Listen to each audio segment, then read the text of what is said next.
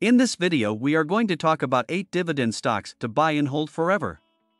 So before starting this video, please like this video and subscribe to this channel for our future updates. Since forever is a very long time, selecting stocks to buy and keep for the rest of one's life is a challenging process that should always be done with caution. Where should investors seek for businesses that are able to consistently generate satisfactory financial performance year after year? Investing in stocks that have been around for a while can be beneficial, particularly if those stocks happen to be market leaders in healthy industries that are forecasted to continue growing for decades. The reality is that investing is difficult, and even financial experts have difficulty consistently building a portfolio of top stocks to buy that outperform the market. After fees are eliminated, only around 15% of actively managed funds outperform the index over an extended period of time, according to the S&P Wink with tongue sticking out 500. Number 8. Brookfield Asset Management, BAM. Brookfield Asset Management, BAM, is a financial services firm based in Canada that you may not be aware of. The following is a description of an asset management firm that specializes in the management of the real estate, infrastructure, and renewable energy assets. The company's roots may be traced back over a century when it was a pioneer in the building and operation of critical infrastructure in Brazil. They've evolved into a global asset manager with more than $500 billion in assets under management during the last 2 decades.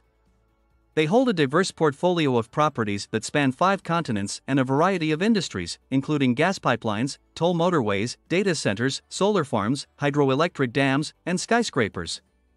Brookfield Renewable Partners, BEP, Brookfield Infrastructure Partners, BIP, and Brookfield Business Partners, BBU, make money in 3 ways like a private equity firm.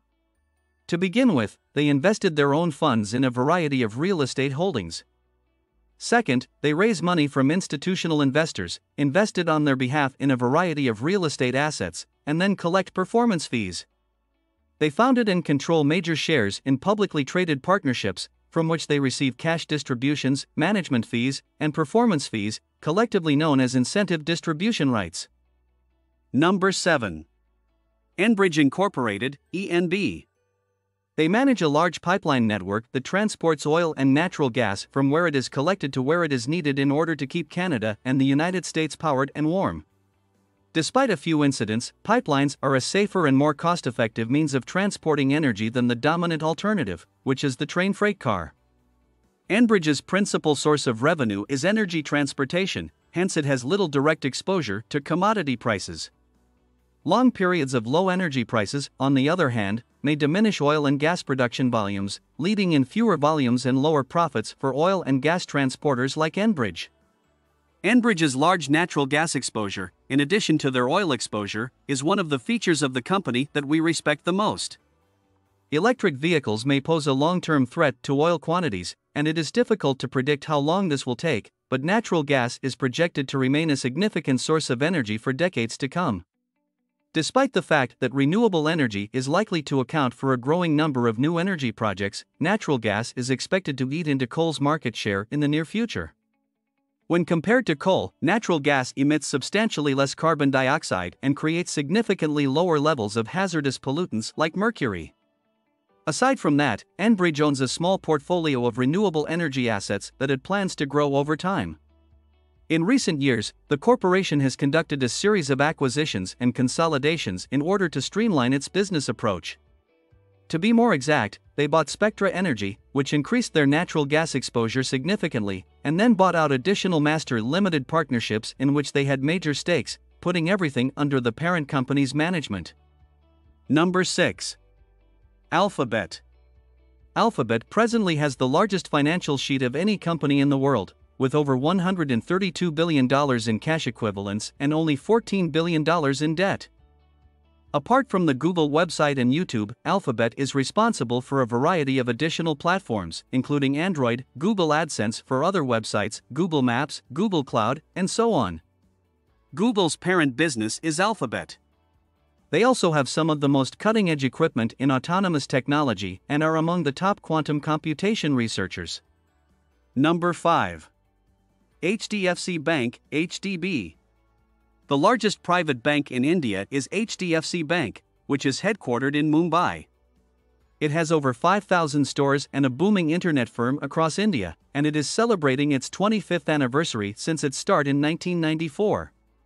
Despite the fact that India's per capita GDP remains low, the country is on track to overtake China as the world's most populated country, but rising. It is not only a significant emerging market, but it also has one of the fastest GDP growth rates in the world, and it is predicted to overtake the United States as the world's largest economy by the 2030s. In addition to the regular risks that come with running a bank, HDFC Bank's stock faces two major threats. To begin with, it is expensive, with a current blended price-to-earnings ratio of above 30. The business's P/G ratio, which was established by Peter Lynch and compares the valuation of a company to its growth rate, is fairly advantageous for investors as a result of its earnings growth of roughly 20% per year. Second, because India is heavily reliant on oil imports, whenever oil prices rise, the country's trade deficit widens, lowering the currency's value. Number 4.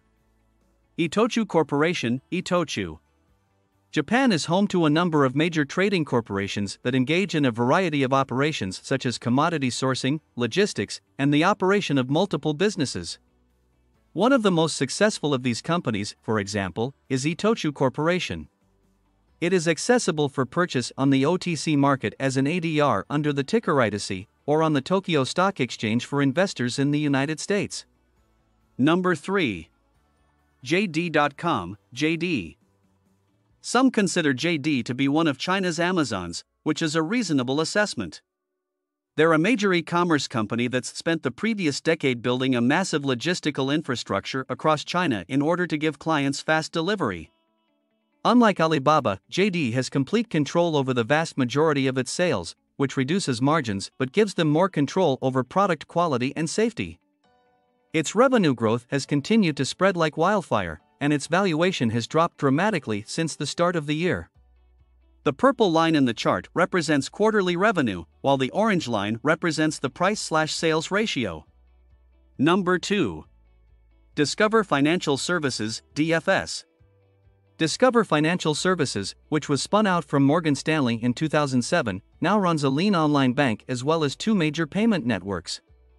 The company also controls the Discover brand, which is one of the 4 major credit card networks in the United States, in addition to Visa, MasterCard, and American Express. Discover has evolved into an online bank with a diverse range of products and services, including checking accounts, savings accounts, personal loans, student loans, and home equity loans to those with excellent credit scores, since its beginning a decade ago. They also own the Pulse Payment Network, an interbank electronic payments transfer network, and Diners Club International, both of which are listed on the New York Stock Exchange, a charge card brand. Discover is well known in the United States, although it is not nearly as extensively accepted abroad as Visa, MasterCard, and American Express. For obvious reasons, this is a drawback, but it also represents a potential source of future growth for the company if they can expand internationally in the same way that the other 3 main card networks have. Number 1. Amgen. Amgen has been in business since the early 1980s and has introduced a wide variety of groundbreaking treatments since the company's founding. Existing treatments for a variety of ailments can always be improved upon, and patients' access to pharmaceuticals that can save their lives is of the utmost importance. In addition, there are still a significant number of diseases for which there are no treatments that have been licensed. These are some of the most important reasons why healthcare organizations will continue to enjoy healthy revenue and profits in the years to come. In addition to this, the global population is getting older. By the year 2050, the number of persons aged 60 and older is expected to have roughly doubled, as reported by the World Health Organization. As people get older, they spend more money on prescription medications, which means that in the next 10 years, pharmaceutical companies like Amgen will have access to an even larger market. Eveniti's sales came in at $170 million, which is 59% higher than they were during the same time period a year earlier. Sales of Prolia increased by 12% year over year to $852 million in the first quarter.